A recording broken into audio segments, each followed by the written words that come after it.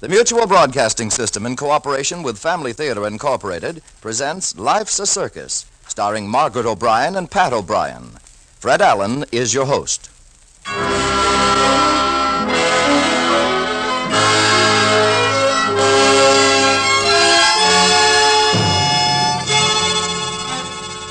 More things are wrought by prayer than this world dreams of.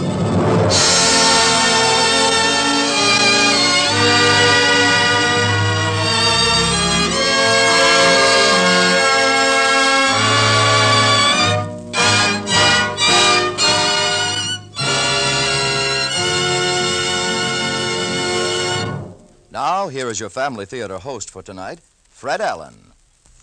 You often hear about people getting up petitions to stop one thing or do away with something else. I remember someone once wanted me to sign a petition to do away with radio comedians. Well, that's how it goes. So now I have a petition, but I don't want to do away with anything. I want to bring something back, something that should be in every home. Prayer, family prayer. That traditional custom of home life. The custom of gathering our family together to thank God for His blessings and to ask His help. I believe in family prayer because I know that in a home where mother and father gather together with their children and sincerely and humbly ask God's blessing on their family, everyone finds a new source of help. There's a new encouragement for all in a family's united expression of faith in God. It would be a sad and sorry world indeed if we lost faith in God and faith in one another. It's a sad and sorry home where these things are lost. That's my petition, a petition for faith and family prayer in our homes.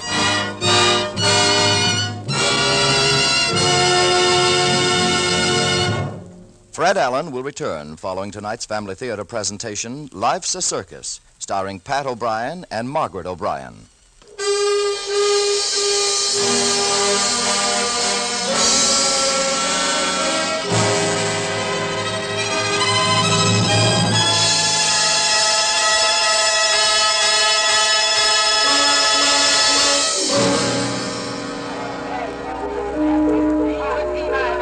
Step right this way, folks, to the greatest show on earth. Hurry, hurry, hurry. Get your tickets to the most colossal, the most scintillating and astounding aggregation of wonders in the world. This way to the big top. Come in and see those death-defying elements.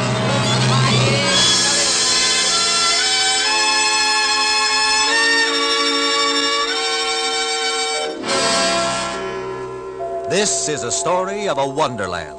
Of a man who owned one, Pat O'Dwyer, and of a little girl who had a grand adventure in one, Penny Catherine Elizabeth Delaney.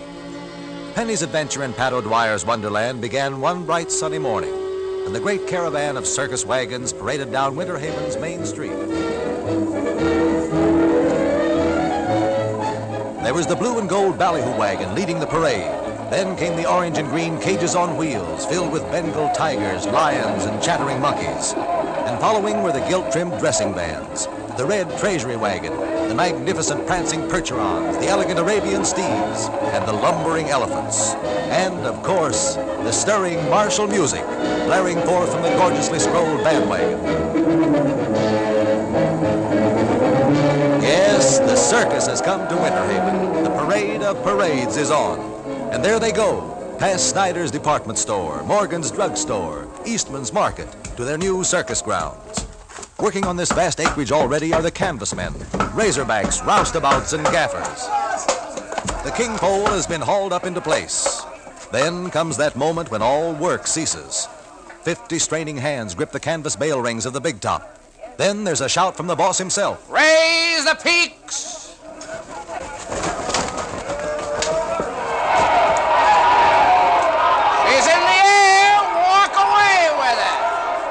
And so the big top, that edifice of canvas, is reaching to the skies.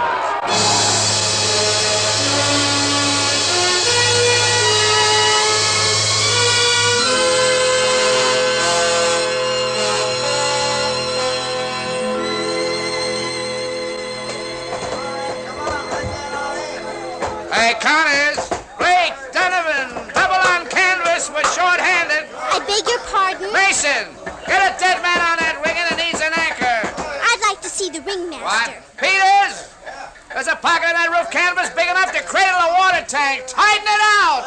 I'd like to see the ringmaster. Hey, Gus! Yeah, boss? I think we'll need some ghillies to help unload the rest of the canvas. Hire a few hands. I'm going to have an early lunch in the wagon. Check me if you need me. Right, boss. Say you, What is it, girlie? where can I find the ringmaster? The who? The ringmaster. This circus doesn't have one, girlie. Every circus has one. Oh, they do? Why, of course. The ringmaster runs the circus. He does. Well, I'd say in that case, Mr. O'Dwyer's your man. Where can I find him? Why, you were just talking with him. Well, I declare. Well, he's in a treasury wagon, the red one straight ahead. And, sweetheart, when you see him, don't let him tell you he's not the ringmaster, because he is.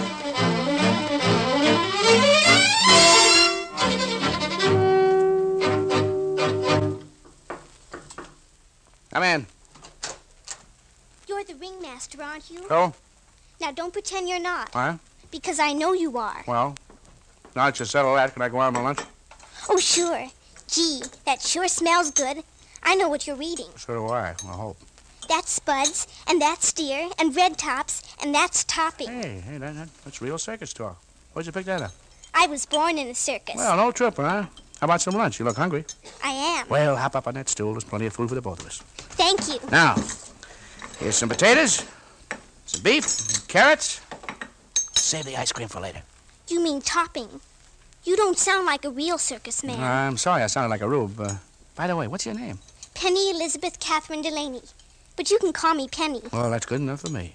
Tell me, what did you want to see the ringmaster about? Well, don't you think that all kids should see the circus? Absolutely. Grown-ups, too. But what if they haven't any money? Oh, so that's it, huh? Yes, and Say no more. Anyone born in a circus rates a free ticket. you mean in Annie Oakley? Yes, and here it is. But what about the other kids? Oh, no. Wait a minute. What other kids? At the St. Christopher's Orphanage. You from the orphanage, too? Mm-hmm. Oh, I see. Was this idea all your own? Well, sort of. You see, I was born in a circus, but Evie Stokes says I don't know nothing about circuses. Mm-hmm. Who's Evie Stokes? She's at St. Christopher's, too. Evie was born in a theater. Her father was a juggler. And your daddy? What was he in a circus? Ringmaster? No, my Mummy and Daddy were on the high trapeze when they were alive. What happened to your folks? Well, my daddy was in the war. I got a medal for what he did from a general. I got it in my purse. See, here it is. DSC, huh? Baby, he was really in the war. Your mommy? She fell from a high trap platform. Oh, I see. Getting back to the ringmaster business, what made you so sure we had one? I read it in a book. Well, you didn't by any chance tell your little friends that you knew the ringmaster of this circus, did you? Well, I didn't say it in just that way. You know, sweetheart, this circus doesn't have a ringmaster. No? Oh, my. Oh, we'll fix that. You just go back and tell him you know the man who owns this circus. But I don't. Of course you do. We're old friends, remember? Golly, do you really own this circus? That's right. Pat O'Dwyer, ex-Razorback, pitchman, trapman, and now boss man. And to prove it, you invite Evie Stokes and all the kids from St. Christopher's as your guests. When? Well, we're here for 2 weeks. You name the time. Could we do it tonight? Oh, say, you really do have the circus sawdust in your blood, don't you? Okay, tonight it is. Do you think you could tell Mrs. Anderson? She's the superintendent. Why, I thought you wanted that pleasure. I sneaked out of the building.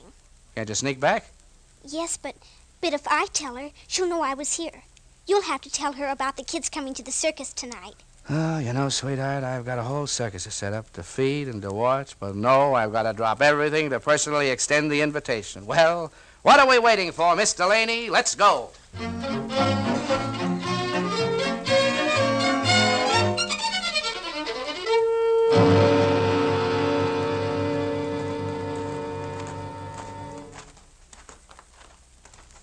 Gee, Mr. O'Dwyer, you sure were wonderful, the way you talked to Mrs. Anderson. She only said no once. That proves never take no for an answer the first time. She was so nice after you made your speech about circuses are for kids and how God wanted kids to be happy. Well, the Mrs. Andersons of the world aren't so hard to handle. It's the Penny Delaneys that give me a bad time. You're going to tell the kids about coming to the circus, aren't you? Oh, now, wait a minute. We made a bargain. You're going to tell them. It's your party. Besides, I got to get back to work. Pardon me, boss.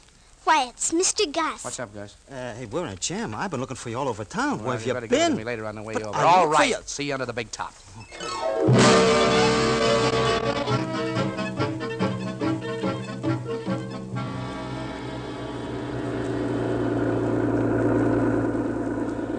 And as I was standing on the big top with Bonzo. All right, get to the point. Well, I hear this voice in my ear, and this guy is saying it's such a pity the show won't go on tonight.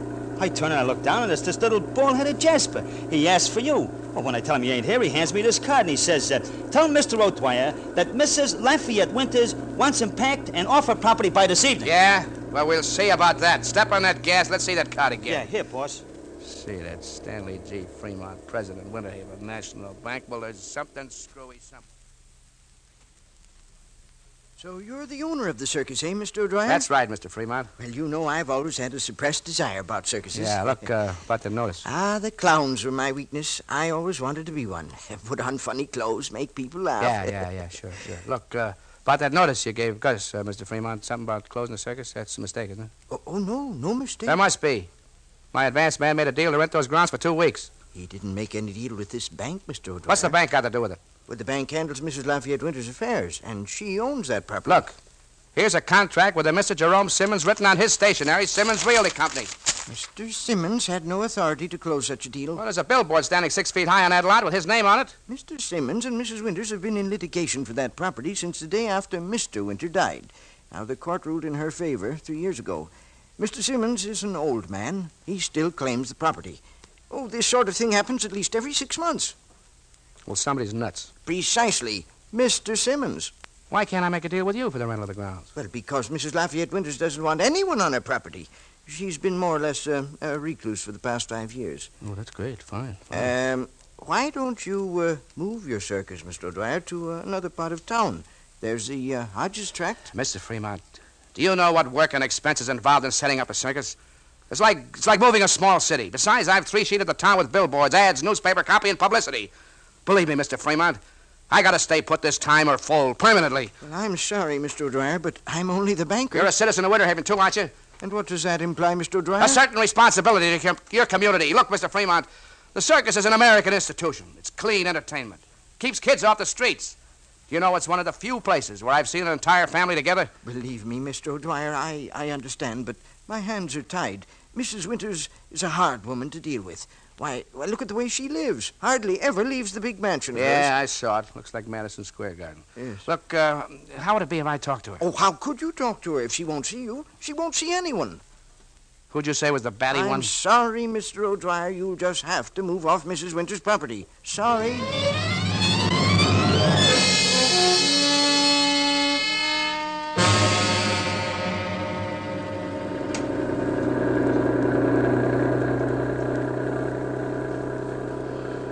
You know, it's tough enough taking it on the chin as far as the gate receipts are concerned, but gee, all those kids from the St. Christopher orphanage.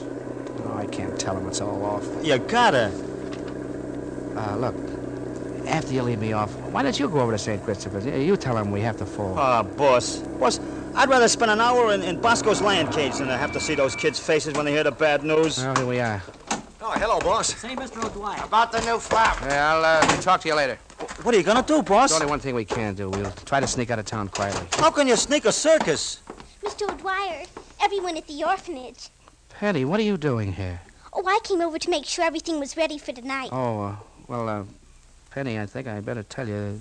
What, Mr. O'Dwyer? Well, you see, this is kind of a surprise. Oh, everything about the circus is going to be a surprise for most of the kids. They never saw a circus before. They're all washing their faces, getting into their Sunday clothes. It's going to be one big surprise. Yeah, well, Are you sick, boss? You look green. Shut up, will you? Okay. Oh, Mr. O'Dwyer, is there anything wrong? No. No, you go back and tell the kids there's going to be a special surprise tonight. Be sure they're here on time. On time. They'll be here before the gates are open. Good. Goodbye, Penny. Boss, are you losing your mind? Yeah, I'm also losing my circus.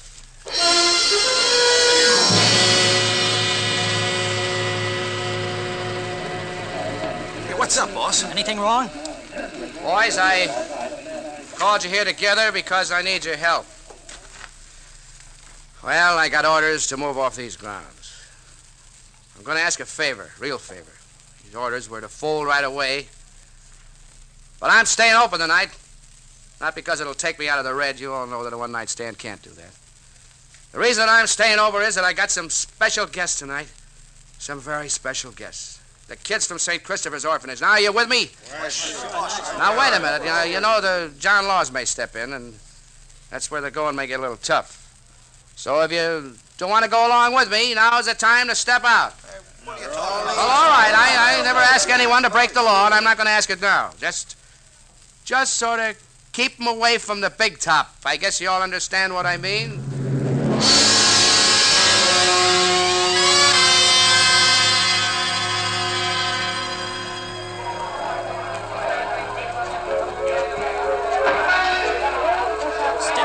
Ladies and gentlemen, you've got just enough time before the big show to see the most amazing sights of a lifetime. Limber Jim, the India Rubber Man. Away, little girl, you're bothering me.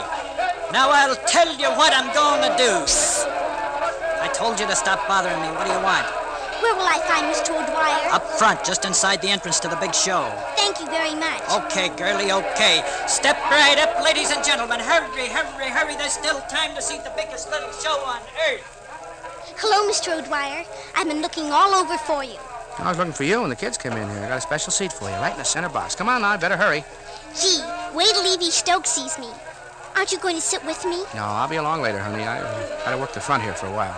Now, don't forget. Say, boss, bad news. Uh-oh, the sheriff, huh? No, Jumbo at the gate says there's an old dame that wants to see her. She claims she owns the lot. Oh, it must be old lady Winters. What, she won't buy a ducat? Maybe that's one way of keeping her out, huh? She alone? With a face like that, she'd have to be. Look, Gus, we gotta stall her. Should I lock her in the cage next to the geek? Bring her into the big top, put her in the center box, tell Winters I'm supposed to be there. Yeah, and then what? From then on, I don't know. Go on, bring her in before she calls every cop in the town.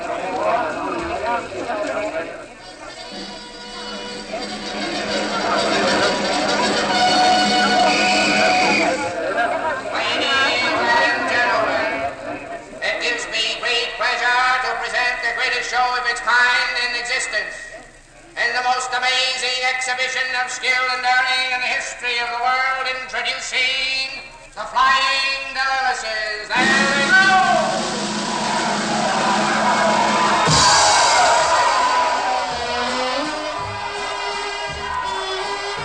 Gee, that's a cloud swing. Huh. Oh, hello. You know that was a cloud swing. Sheer nonsense. And that's an iron jaw act. That means they hang by their teeth. Barbaric. Oh, no, that's an iron jaw act. Don't you want to sit up here? You can see the Joeys better. They're the town policemen. You don't mind if I sit next to you? Why? I don't like to sit alone. Besides, you don't seem to know very much about circuses. And what is there to know? Oh, there's lots. You see, I was born in a circus. You mean your folks are performers here? Oh, no. I haven't any folks anymore. I live at St. Christopher's. You mean Now you see those elephants? That's a bull act. Were you talking about St. Christopher's Orphanage? Mm-hmm. Oh, look, right in front. That clown standing on that horse. Serves him right if he falls and breaks his neck. Oh, no. He's Pete Jenkins. He really knows how to ride that horse real well. Get yourself a taffy, a long Jim popsicle, and that disappearing cotton candy. Oh, my. Cotton candy. Hey, mister. Yes, little girl, what'll you have? I'd like a cotton candy. Would you like a cotton candy, too? Absurd. They're very good. 1 or 2? I've got money. Oh, go on, lady, have a cotton candy. Shut up. Well, 1 or 2? Oh, 2, and how much is it? 20 cents. Well, I guess I didn't take any money with me. Okay, sister. Give me back the candy. Oh, I've got some money. Here. Would you hold these 2 sticks while I get my money? Thank you. Now, where's my purse? Here you are. 5, 10, 20 cents. Thank you, ladies. Thank you, one and all. Hey, get your candy, cotton, and your popsicles, your popcorn, and your peanuts. Oh, there's Mr. O'Dwyer. Hey, Mr. O'Dwyer. Did you say Mr. O'Dwyer? Yes, he owns the circus. Oh, he does, huh? Would you like to meet him? He's such a nice man. I certainly would. All right, come on with me. He's standing over there talking to that clown.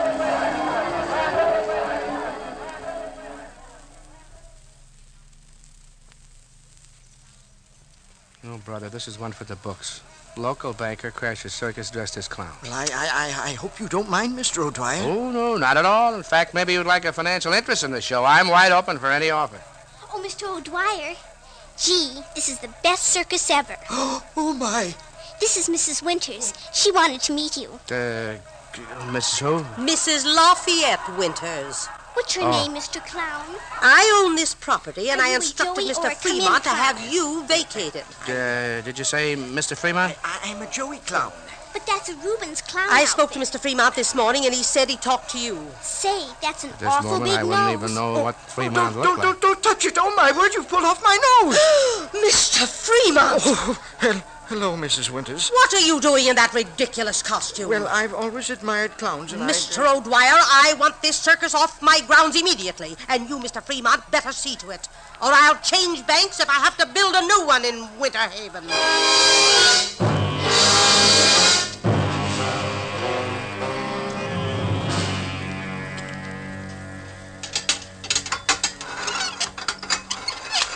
My, this place looks like a museum.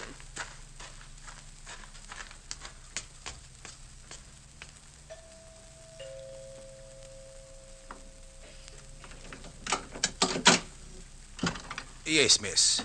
What is it? Is this where Mrs. Winters lives? It is. I'd like to see her. I'm sorry, Mrs. Winters receives no callers. Good day. Oh, wait. I just gotta see her. Sorry. But could you tell her I'm here? It's really important. Mrs. Winters is not well yet. Something she ate last night. Gosh, the cotton candy. Golly, I just gotta see her. Couldn't you let me talk to her just for a minute? Just a moment.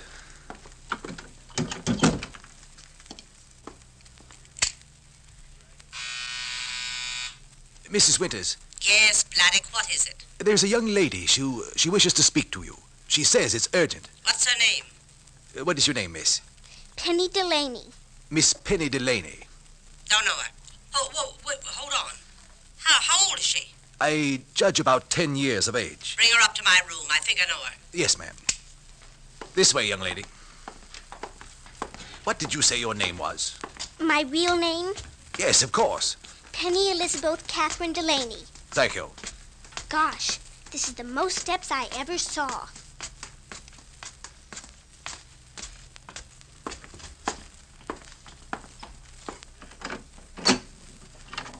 Miss Penny Elizabeth Catherine Delaney.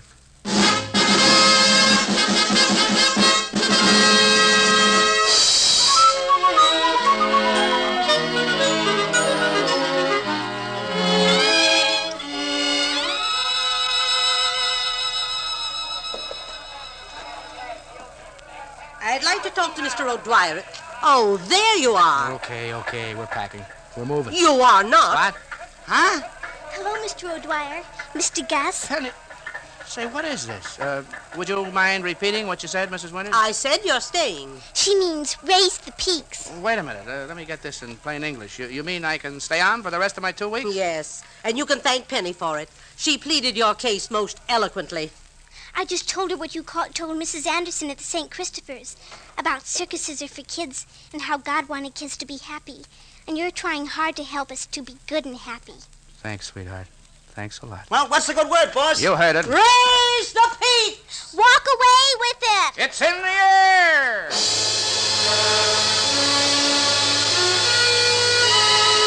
Okay, swallow the big top. Wrap it up.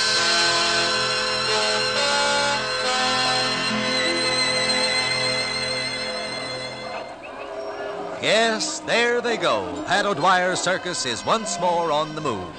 Down Main Street they go, the great circus processional. Pat O'Dwyer had promised Winter Haven a parade such as they had never seen.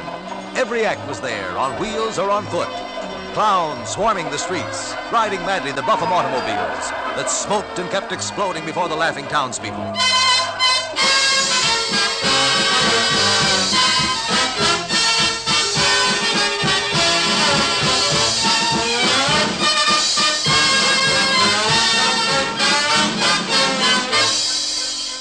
Tumblers aloft the flat-top trucks somersaulted dizzily in the air.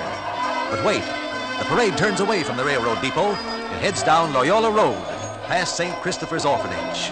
Then suddenly, the red treasury wagon with Penny Delaney sitting on top of it pulls into sight. Now the parade stops in front of Mrs. Winter's palatial manor, where she waits to welcome Penny. Golly. Gee, I guess I gotta say goodbye, Mr. O'Dwyer. You won't be lonesome in your new home, Penny? Gosh, no. It's Mrs. Winters that was so lonesome. That's why I adopted her, to try and make her happy. Well, little trooper, I know you will.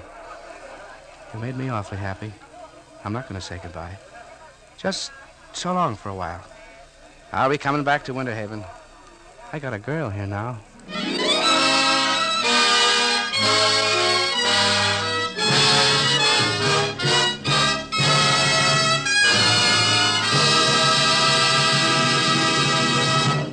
Life's a Circus has starred Margaret O'Brien and Pat O'Brien.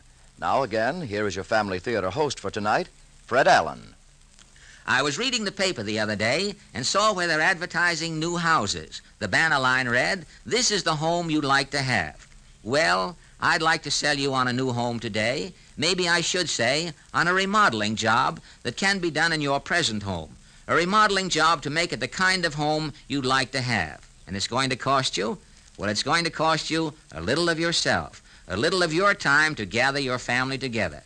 That's how it's done, this remodeling, because I'm thinking about the way family prayer can remodel your home into the most beautiful place in the world. It can bring in the sunshine of God's grace and happiness and God's love and peace. It can give all these things that only trust and faith in God can give. And on this remodeling job, on this new home, there's a guarantee that it will last not for a month, a year, or several years, but indefinitely and as long as you wish. It's a guarantee of love and understanding and happiness in a home. Here's the guarantee. A family that prays together stays together. This is Fred Allen saying good night and God bless you.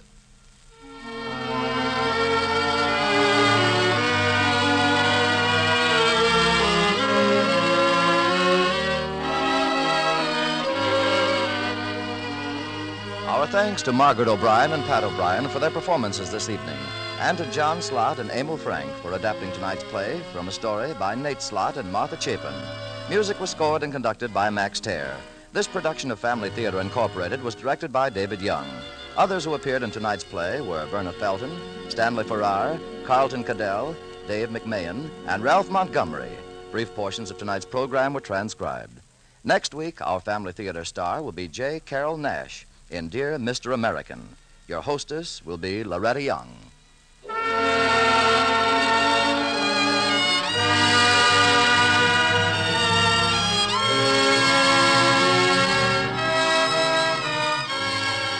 This series of the Family Theater broadcast is made possible by the thousands of you who felt the need for this kind of program and by the Mutual Broadcasting System, which has responded to this need. Be with us next week at the same time when our Family Theater star will be J. Carroll Nash with Loretta Young as hostess. Tony Lafrano speaking.